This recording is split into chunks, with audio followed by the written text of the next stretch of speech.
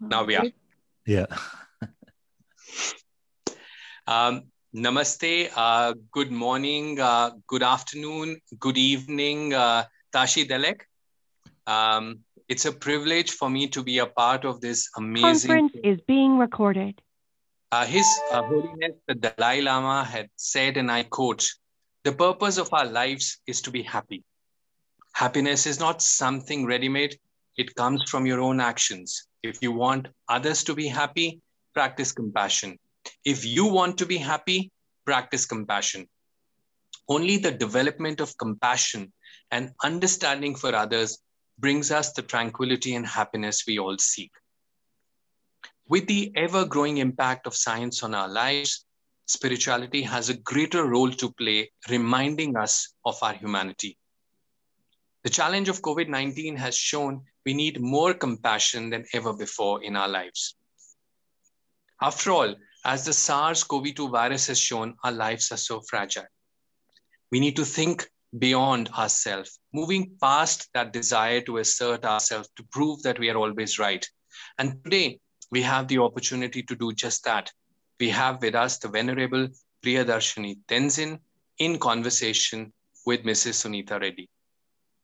The Venerable Tenzin Priyadarshi is the President and CEO of the Dalai Lama Center for Ethics and Transformative Values at the Massachusetts Institute of Technology, a center dedicated to inquiry, dialogue, and education on the ethical and humane dimensions of life.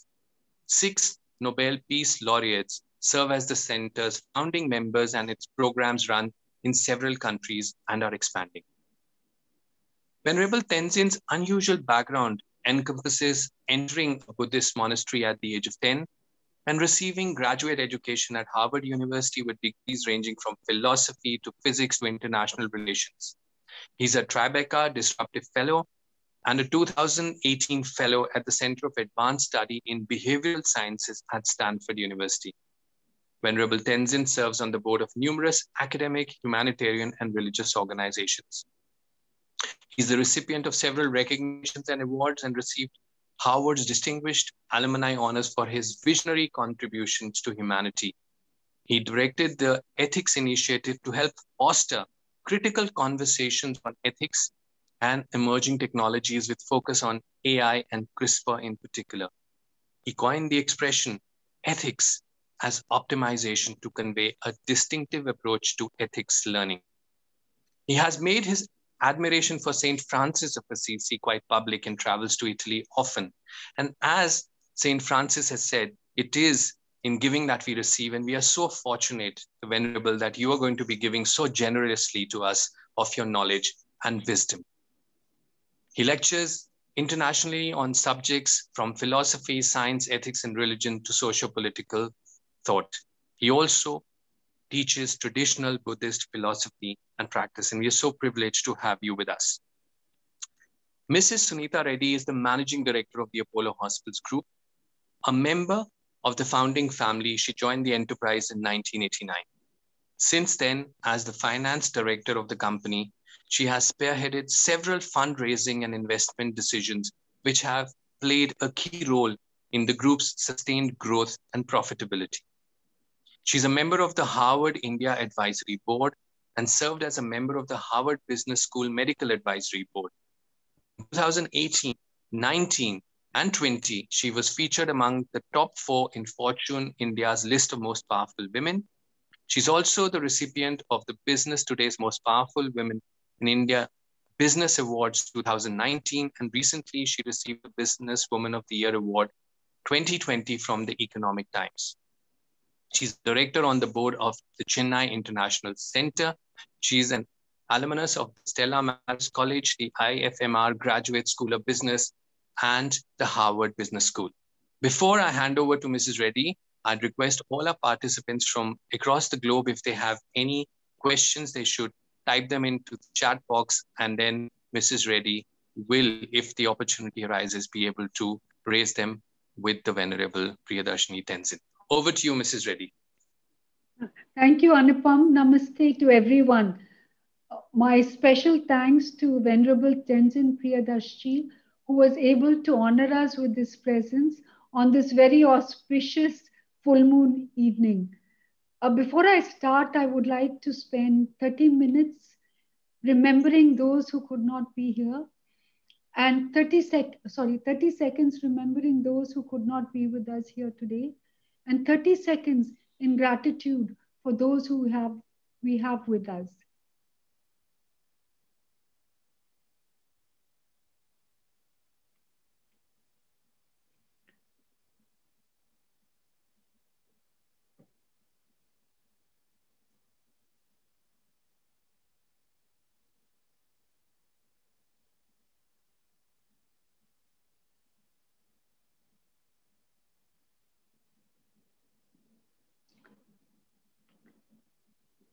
Venerable Tenzin Priyadarshi, your name means one who looks upon others with love.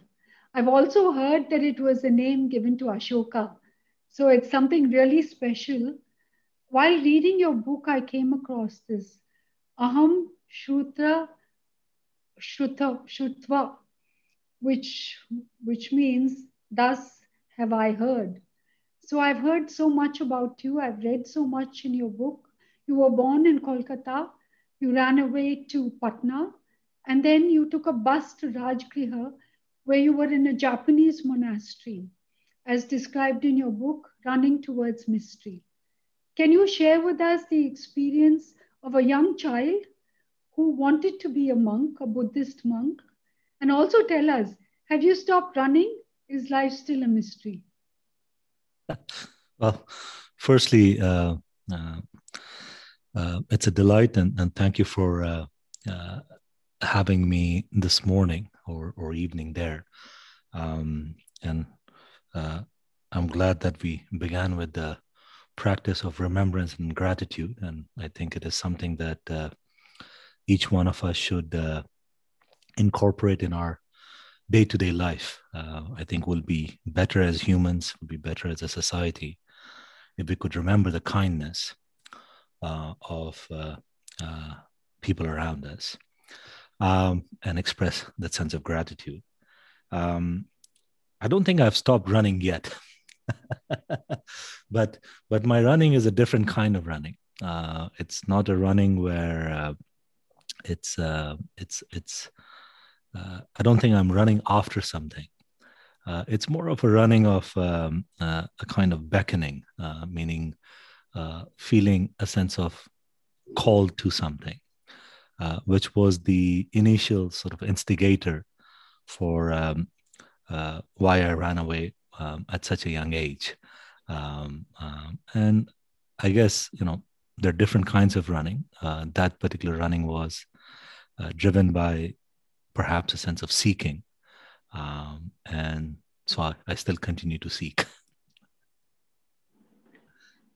That's a wonderful answer. From your book, I read that your uncle once told you to approach Buddhism not as a believer, but as someone who was looking for something based on facts. So you grew up in a household with a very open mind, in a Hindu household. You met and admired Mother Teresa. You were inspired by the work of Swami Vivekananda, and you were the student of Samdong Rinpoche, who was your teacher. You also had meaning in conversations with J. Krishnamurti. So tell me, what impact did all these experiences have on your life? And who really had the maximum influence in your life? I've left out the Dalai Lama in that sentence, but please tell us who had the maximum impact in your life. I think, it'll be hard to gauge who had the maximum impact. They all continue to, they have influenced, and many of them continue to influence my way of looking at the world. They continue to influence how I think about certain things. And the beauty of, all these individuals present in my life is simply the sense that there's so much to learn, and there's so much to sort of observe. And there are individuals around you or I that if we are open-minded and we are trying to sort of learn something or seek something out, that they can all be sort of instrumental teachers, advisors, mentors in that process. And even sometimes if they may seem to be giving advice that seems counterthetical at that moment. So like my grandfather suggesting that I should take a scholastic approach to Buddhism because he was a historian. He wasn't particularly religious, and he thought that the history of Buddhism in India, especially in its early period at Nalanda and other places, that monks and individuals spent a tremendous amount of time studying and deliberating aspects of teachings of the Buddha. And so the whole idea was that that one should not become just some kind of blind believer in the teachings. And Buddha is somebody who has also constantly reminded us of this, which is encouragement that we should push the boundaries of reason and reasoning to really understand what the worldview is. And so I think it's spiritual world oftentimes is driven by a simple sense of faith. But in order for that faith to have a sense of clarity and for that faith to really blossom in a fruitful manner, I think it is important for individuals to explore, to seek, to be curious. And those are all aspects of spiritual practice. I love that. To seek, to always be curious. I'll add maybe also hungry. But, during the financial crisis of 2008, I think you witnessed the mayhem on Wall Street. And during that difficult period, I think, the sense was that we had lost that sense of ethics and governance that seemed to have dominated your thought process. So can you please tell us about whether this episode acted as a catalyst for you joining MIT? I was at MIT prior to that. It's been almost 20 years there. What the financial meltdown catalyzed was the idea to establish the Center for Ethics and Transformative Values there, with the simple reasoning and again based on observation, which was that while we were focused a lot in giving certain kinds of skill sets to our students anywhere in the world, one of the things that financial meltdown revealed was that we were not training individuals in some particular skill sets that would make them a good member of civic society. You see, so we could have skill sets in analysis, we could even have skill sets in projection, financial projection, we could have understanding and creation of complex economic theories and so on. But if you sort of analyze the reason for financial meltdown, the last one, you can almost sort of point to greed and deceit being the catalyst for that. And so you begin to ask yourself that how do you train individuals against greed and deceit? You see, when most of the society tends to believe that greed is the sincerest of human emotions, so the idea is then that can we invest some time and energy building a system, building an education system, building a civic system that promotes this idea of engagement with ethics and ethical life and so on. Meaning that it's an endeavor just beyond religious or spiritual belief. Meaning it is something that is important to for the creation of a robust civic society. In 2010, one of the things that we observed was a tremendous sense of leadership deficit in the world. They were very difficult to count good leaders who are around us. 10 years past that episode, we are still experiencing a leadership deficit in the world. There's no shortage of leadership programs in the world, but we are experiencing a leadership deficit. And so all of these things simply sort of point to the idea that we as a civic society need to work more diligently, more collaboratively in terms of creating the society that we actually want to create. And it is everybody's prerogative to invest in it, meaning that we should not think of ethics or goodness as a magical thing that some people will have and others won't, that it is something that we should encourage people to train in. Totally agree. And that's why you're president and CEO of the Dalai Lama Center of Ethics and Transformative Values at MIT. So you haven't spoken about AI and how at the intersection of human intelligence, as we call it in healthcare, the interface of AI with human intelligence, and what do you believe that outcome will bring?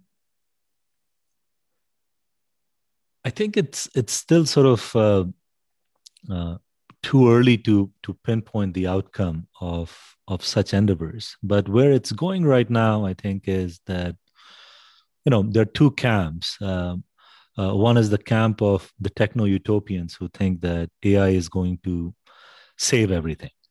And then the other is the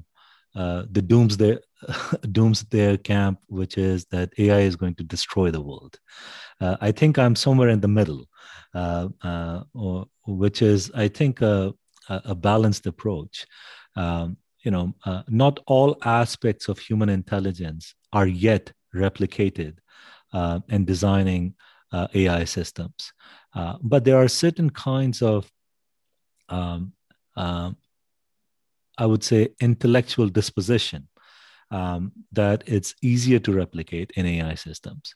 But as we are doing that, there are broader sort of conversations to be had, meaning that,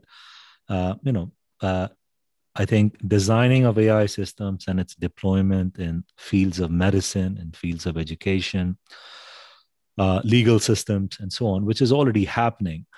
What you do see is that it does create a tremendous sense of efficiency, because, of course, it is able to sort of capture and process large data sets in a much more sort of efficient manner than humans or groups of humans are able to do. The other thing is that AI does show more objectivity than humans do in terms of processing certain things. So, there are rumors of certain boards wanting AI on their boards to be able to do future projections, so that it's not just tied to the emotional disposition of the board members and so on. But in the long run, I think it also poses interesting questions about what does it mean to be human in the age of AI, in the age of such kinds of emerging technologies that are almost sort of replicating human intelligence to the point that it might even replace certain things that we value. For example, work. That if it begins to replace human employment, for example, and we are already in a state where we see large-scale unemployment in certain parts of the world. It raises other kinds of questions, which is that how can civic society and government policies do better to integrate such systems so that we can still thrive and flourish as humans and use AI as it was initially designed to be, which is an assistive technology, rather than thinking that it is going to just take over all that we do. So it's a complex scenario, but I would keep the response brief.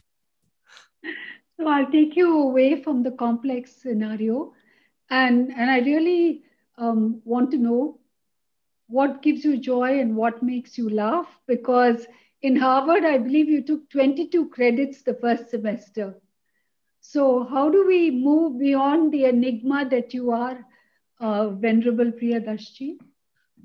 I think that was my undergrad at Syracuse. Um, uh, I had just arrived and finished sort of 1 year of uh, uh, senior year in the high school, and then went into college.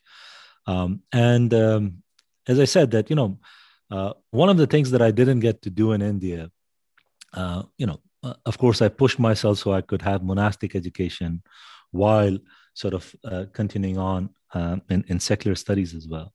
But one of the things that American universities enabled me to do was to do cross-disciplinary studies or interdisciplinary studies. And I was a monk. I was trained as a monk, so there wasn't too many other sort of activities that I found perhaps of interest. And so I just took a deep dive into whatever it is that I could study, and so I just started doing what I really wanted to do, which was to study philosophy and physics together.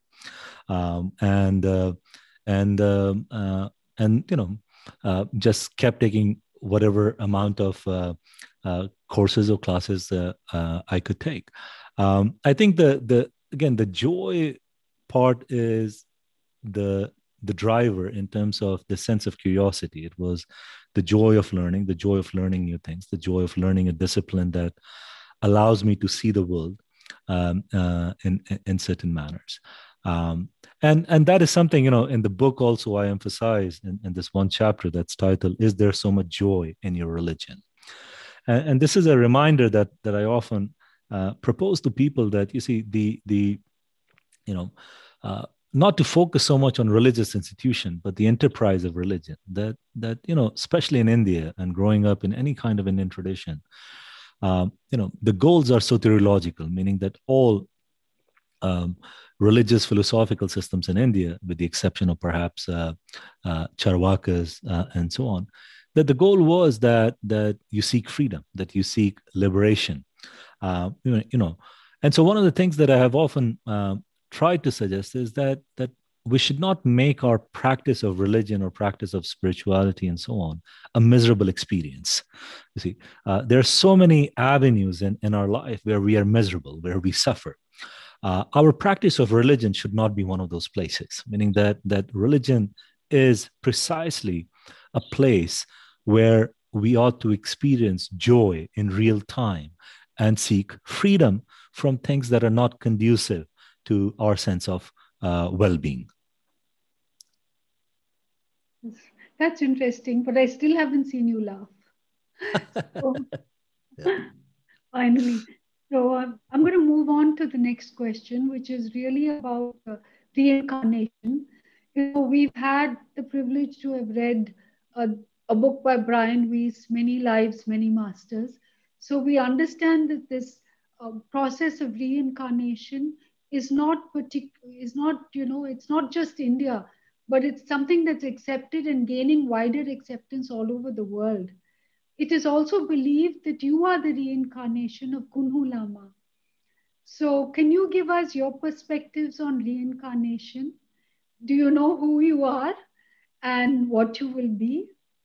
And can you also tell us who is going to be the next Dalai Lama? Well, for the last question, I have no idea.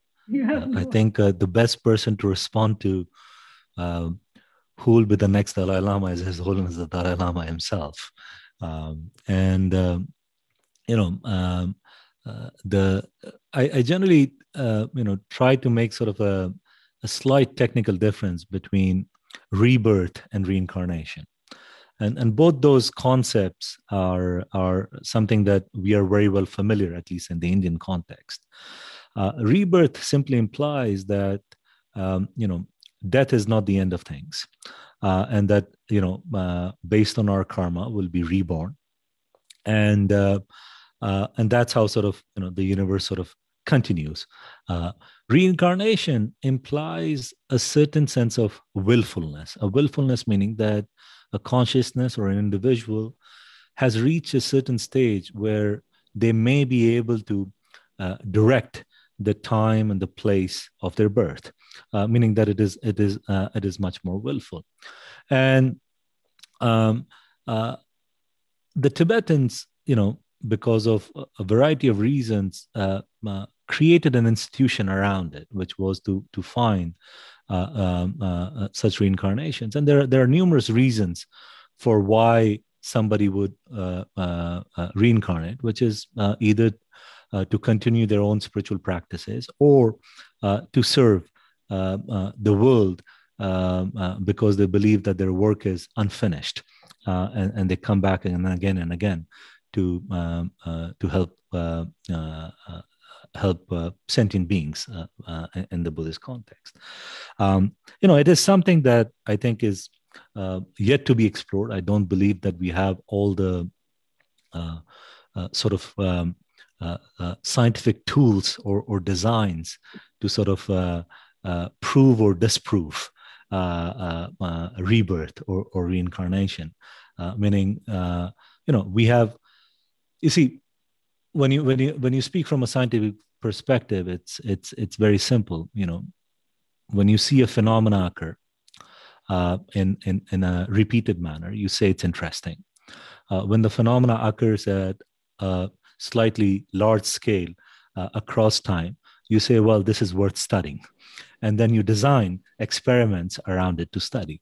And I think the whole thing of rebirth and reincarnation is at that stage where we see enough of it happening, not just in Hindu society or Buddhist society and so on, that I think it's worth studying. It's worth looking at it. But I think it'll be a while when we can actually design scientific experiments to try to make some sense of it. So I must say that here in India, we are waiting for the rebirth in Kali Yuga Vishnu. And I suppose that's what lots of people are anticipating. But I'd like to move on to maybe something that's political and slightly economic. So please don't be diplomatic here. What are your views on the China-India relationship, especially in the context of Tibet, the Dalai Lama, and how you are thinking about the future? I mean, I'm not an expert in economy. I'm not an expert in international relations.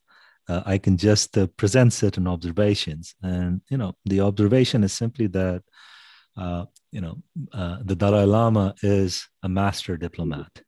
And what I mean by master diplomat, that if we really sort of look into the crux of what should drive diplomacy, which is the well-being of two parties without making each other miserable, without sort of getting violent and so on. And that is a role, that is something that His Holiness the Dalai Lama plays very well, among other things. We live in a complex world. We live in a complex sort of society where geopolitics and economic developments are all tied together. And so while, I'm a big fan of India becoming a self-reliant country, but our definition of Swaraj has evolved quite a bit in the last century, meaning that self-reliance does not mean to become completely independent of people and nation boundaries around us, meaning that we realistically just cannot do that in the complex world that we live in.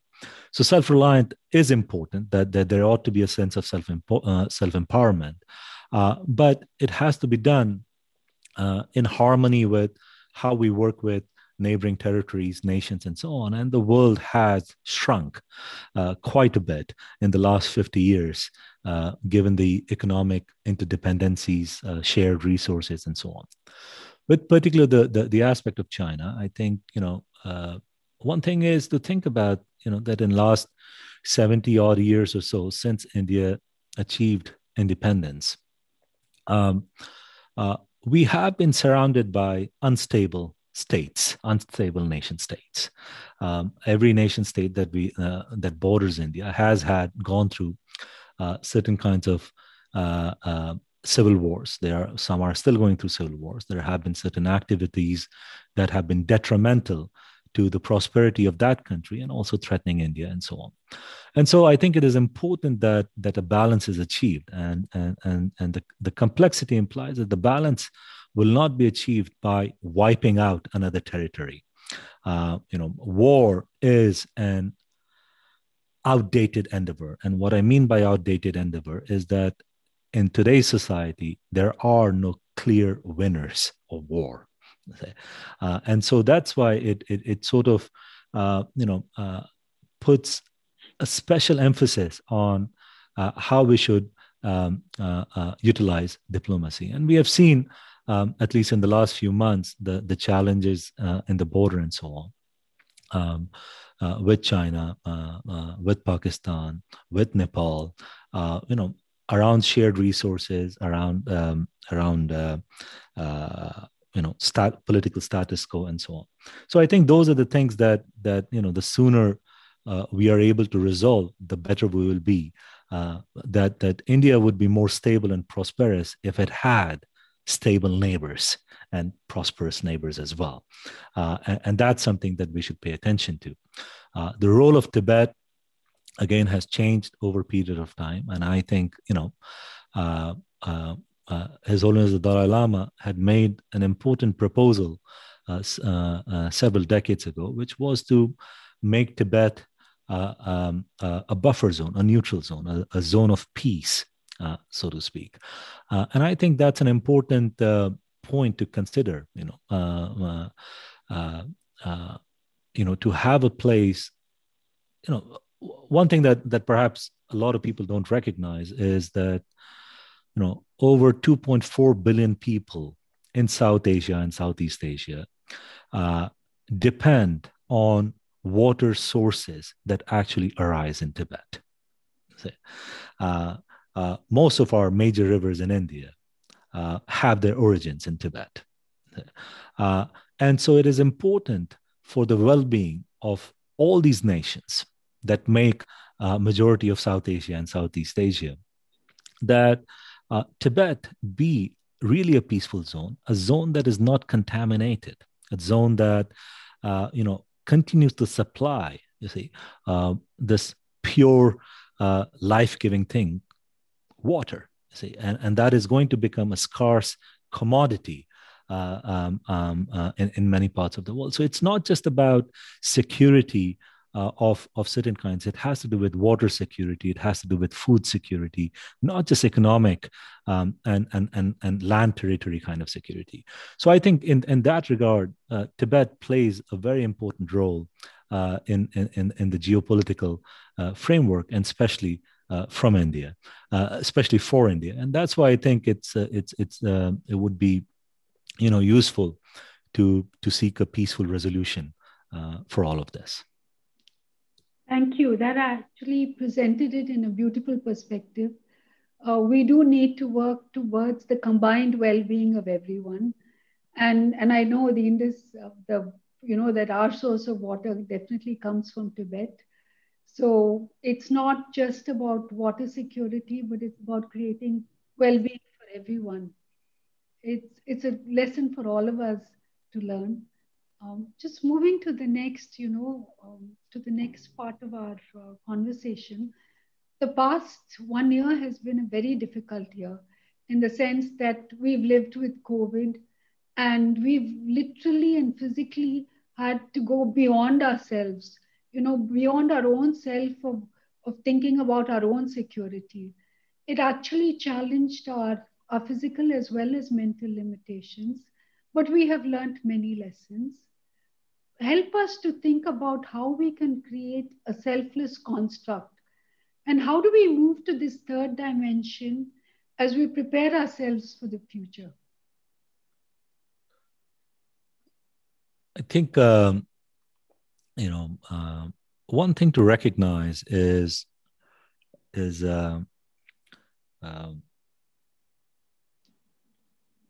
in the business and leadership environment, one of the popular questions, and I'm sure when you were at Harvard Business School, this was something that your colleagues and friends would ask you often, which is, where do you see yourself in next 5 years? Um, and I can assure you that 99.9% of the individuals were wrong in their response in 2015. Meaning that the plans that we had made for 2020, a lot of us had to go through processes of giving up those plans and constantly adapting to sort of a new framework of what this world order is. You see, in the spiritual journey, I think it's important to recognize that there's this aspect of false self meaning that we as individuals have become accustomed in a complex environment to play many roles. Meaning, it's not just the relational roles that we play as mother, daughter, father, son, brother, and so on, but the professional roles that we play, the civic roles that we play. And with all these roles, we get used to a certain kind of identity, and we tie ourselves to those kinds of identities, to the point that we become very attached to those identities. You see, either very attached to our professional identity or personal identity, and so on, to the point that we do not reflect on what identities are causing us to limit ourselves, meaning that we are never sort of we seldom push the boundaries of our identities. That either we become complacent or we become miserable and complacent to this thing. And so, rather than the journey, the process is not just from moving from a false self or false ego to selflessness. The idea is that you use selflessness as an aspiration, but you get to a healthy self.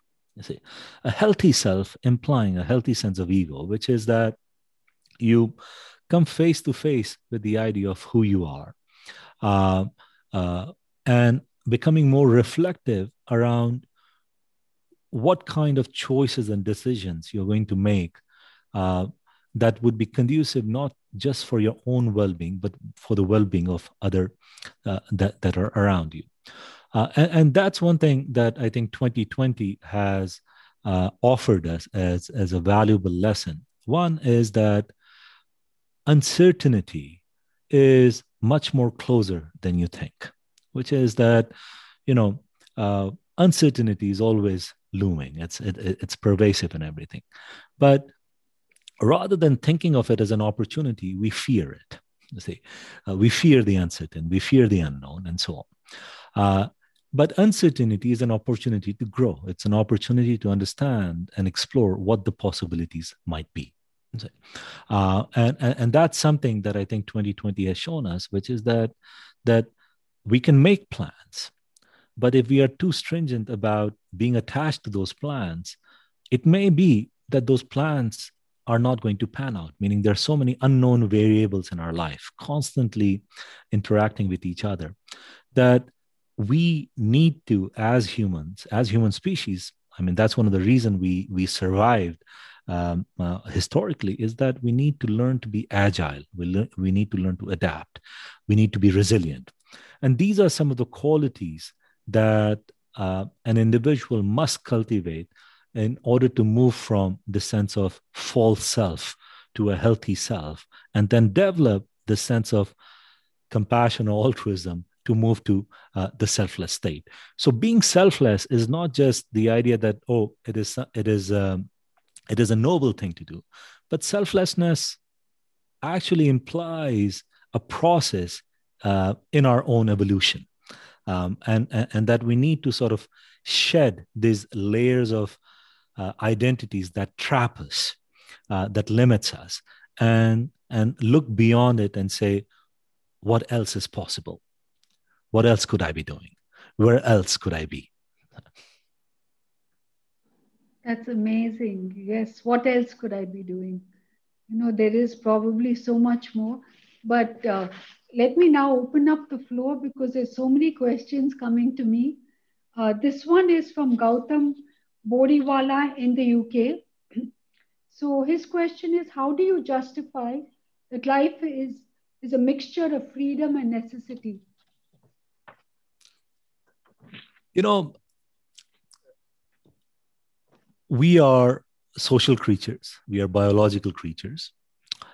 So we are, driven by certain sort of instinct for survival. Those kinds of survival instincts drive a sense of necessity for us. But you have to understand that once we have, there are only very few necessities really: food, water, companionship or relationship in certain context, a shelter. You see, whatever we have created beyond that is simply layers of complications. You see,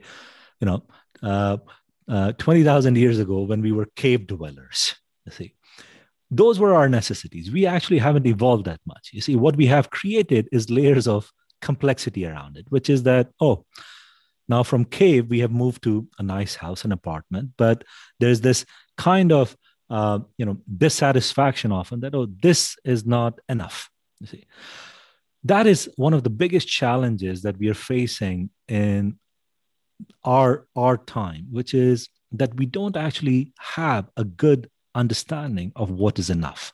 You see, and when you don't have a good understanding of what is enough, you don't understand what is need or what is necessary. You see, in that regard, then what happens is everything that you desire suddenly becomes a necessity. And if we are not able to fulfill it, it drives us crazy. It makes us miserable. It makes us jealous. It makes us envious. It makes us restless.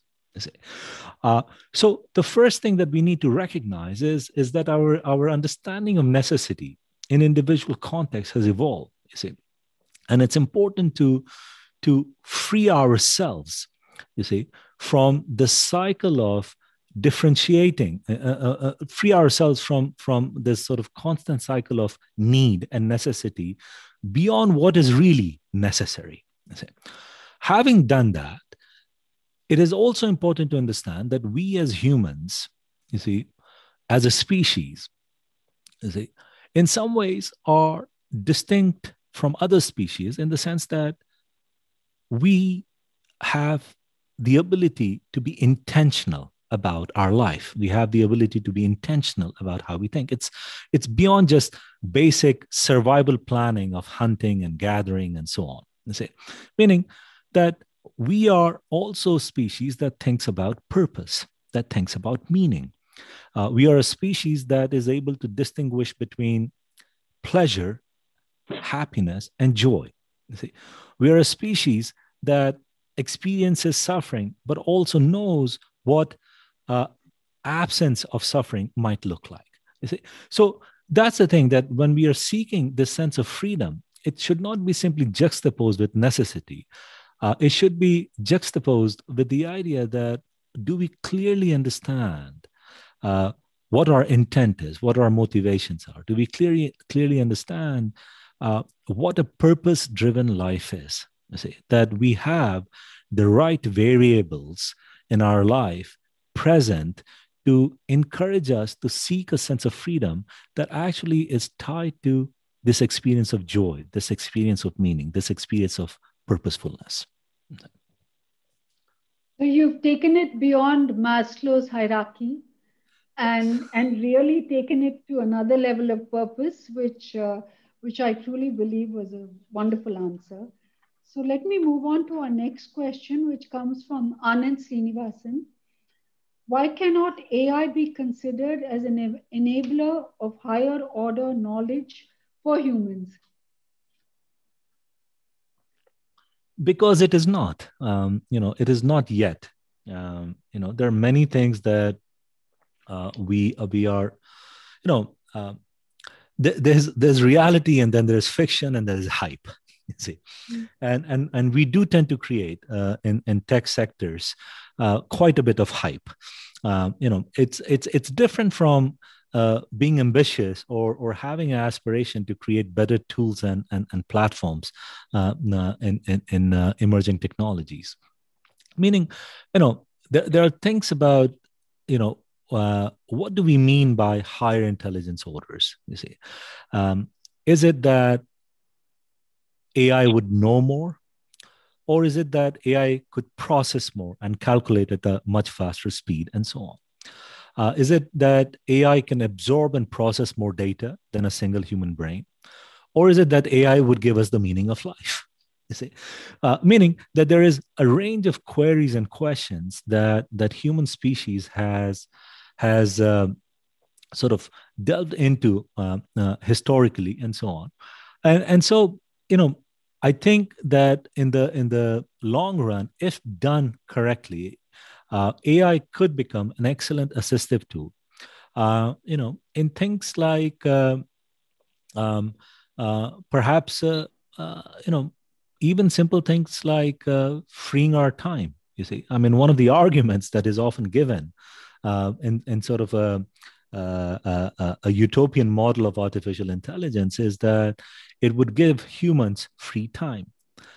Now, you see, one thing that we have to look into is that historically, humans or a group of humans have always gotten in trouble when they had free time.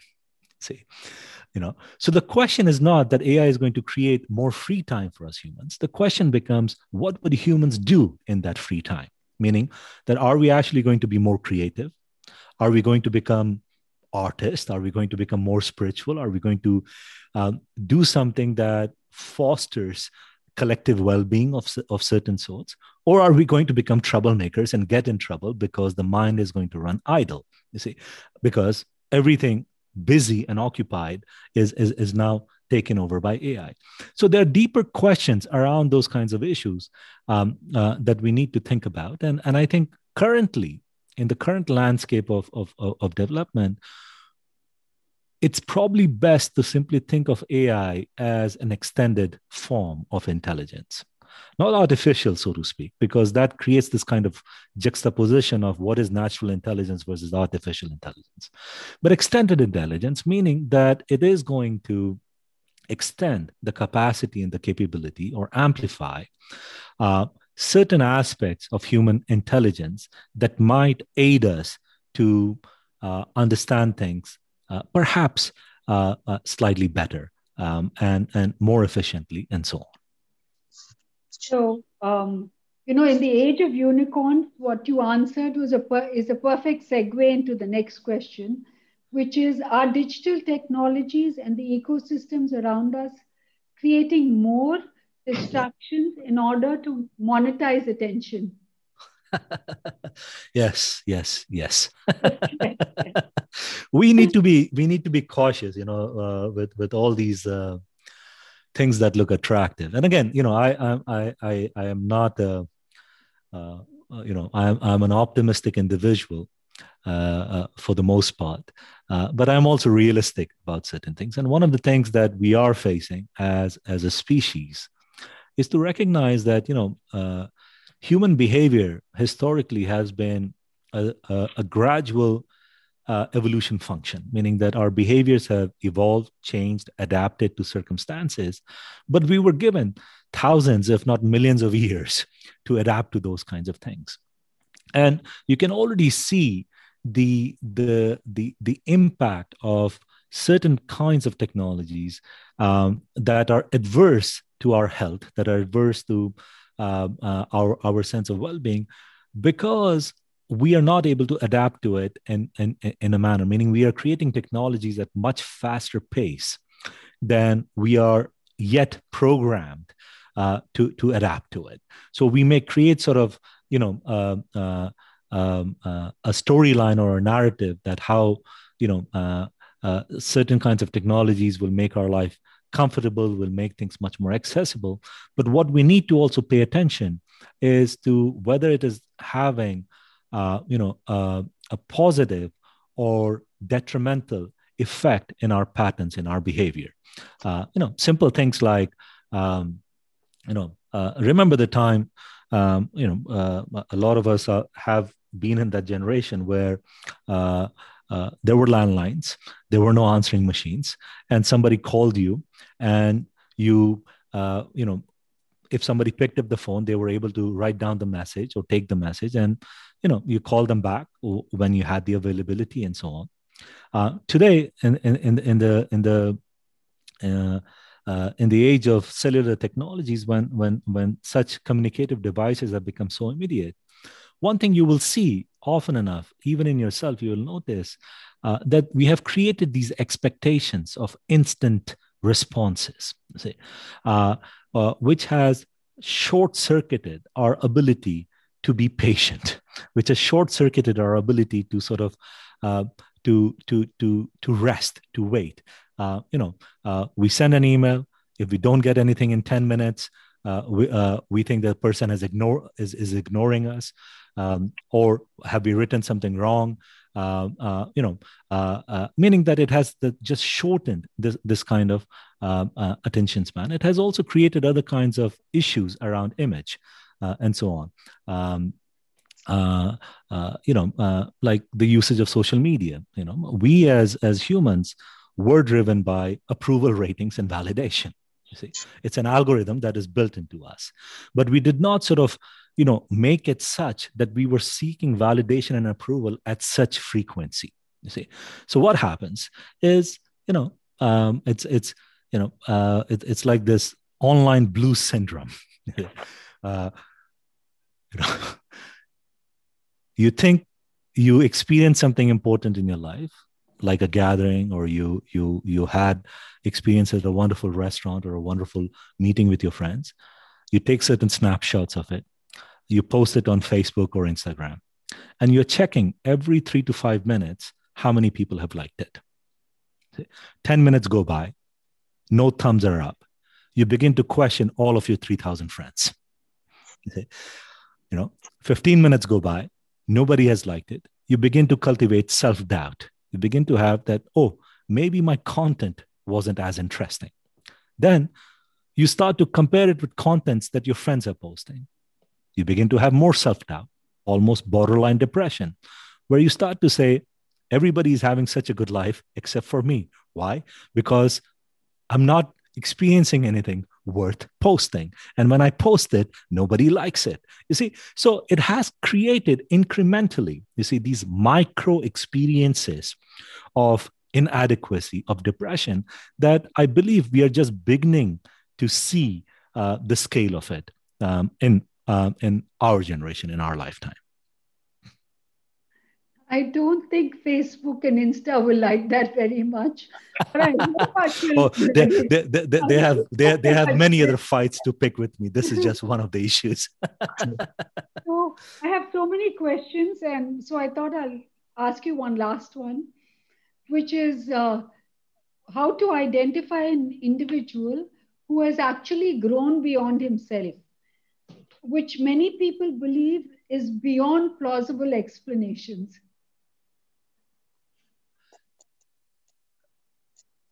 I think growing beyond oneself is not beyond plausible explanations. It's just a matter of what it is that you're seeking in terms of in terms of descriptions and explanations of things and so on.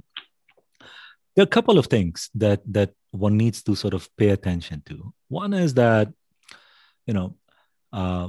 is the person driven by a sense of humility, a sense of intellectual humility. And what is meant by that is that as long as there is humility present in one's life, they will always continue to seek. They will always continue to be curious and so on. You see, we as humans, we are only as good as our ability to grow and self-correct. Meaning that we can witness many things in our lives, but we also have the disposition to say, I'm not content with this, or this is not good for my well-being. Let me move beyond this. And that's what self-growth implies, which is observation and recognitions of conditions that are limiting us. And then saying that, how is it that I break down these kinds of conditions? How is it that I don't take this conditioning for granted? So the recognition often happens in those kinds of individuals. We live in a world where there's a lot of noise that is created around growth. There's a lot of noise that is created around, finding the meaning of life and so on. But there's no cookie cutter template to this. See, and that's something that we as individuals should recognize. This is something that Buddha recognized in his own lifetime, which is that, spiritual explorations is not one size fits all. You cannot create sort of a universal template of growth. How we relate to meaning, how we relate to purpose as drivers, as evolutionary functions, are quite different for each individual. We may share a path, but it should not be a cookie cutter kind of model. So you look for humility, you look for wisdom, you look for a sense of kindness, you look for a sense of encouragement, that such individuals are wonderful, encouraging presence. Meaning that they don't have to write bestsellers or give pep talks or motivational speeches. That's all kind of, borderline charlatan kind of behavior. Encouragement is deep presence. Deep presence meaning the person can simply encourage you without uttering a single word. That when you are in their presence, you experience the sense of, I can do this. You experience the sense of, I wish to seek what this person has sought. You get the sense of, that there's more to life and there's more to myself that I should be encouraged to pursue. And just by their mere presence, they're able to foster all these sort of positive, catalytic thoughts and ideas and inspirations in you. That's an individual who's evolved. Thank you. It's been a wonderful 60 minutes.